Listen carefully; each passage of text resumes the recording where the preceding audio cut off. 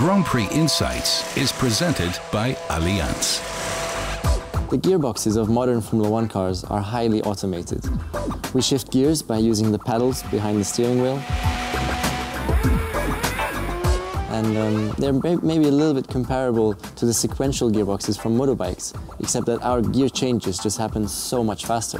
They're 7-speed boxes, 7 ratios with 1 reverse. And the thing that's really developed in the last few years is what we call seamless changes. And that means we change from one gear to the next without losing any power from the engine. We don't have to dip the clutch, we don't have to lose drive. And what we actually do is engage both gears at the same time.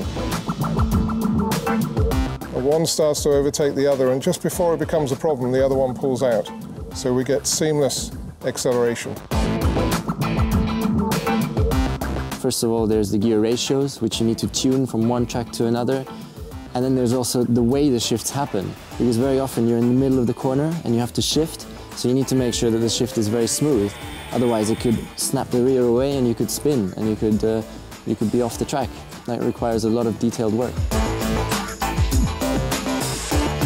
They're also very tough little things. They weigh around 35 kilos, but they've got to take 750 horsepower and a huge amount of torque from the engine, 350 Newton meters. So they're really nice pieces of engineering, almost like Swiss watchmaking when you look inside them, but great piece of engineering.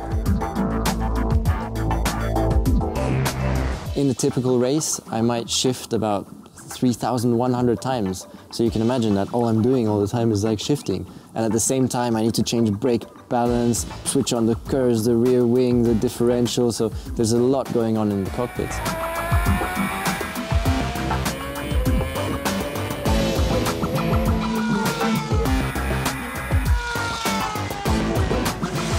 Grand Prix Insights was presented by Allianz.